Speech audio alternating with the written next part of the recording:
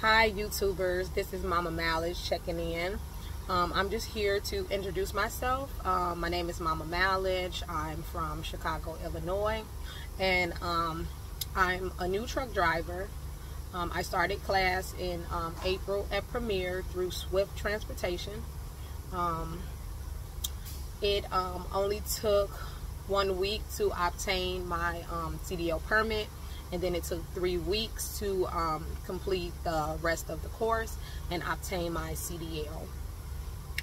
Premier overall was a good school, I would say. I haven't been to many, but due to their COVID situation where they couldn't really have an instructor inside the classroom, I think overall they did pretty good, and that the modules is something that really helped me, and I had took a lot of notes.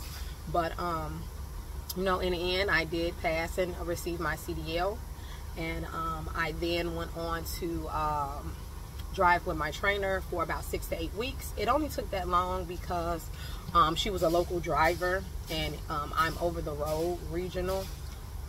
It took that long because, again, she's a local driver, so she doesn't drive as far as over the road trainer. So it usually should take, I think they said like 4 to 6 weeks to be with your trainer over the road, and then you'll be brought back to the station, the terminal rather, to take a 50 question test. I think you're allowed to miss like 15 to 12 questions. I only missed 5. And again, I just think I missed 5 because some of the information we did not go over because, again, we weren't over the road. And then after that, you would take a small little road test so they can make sure that you can handle the rig and that you're able to back. So right after that, I received what I call the Blue Beast, my 2021 blue Volvo. I do like the Volvo, even though I train in a Freightliner. I like the Volvo better only because it's just more of a smoother ride. That's pretty much it.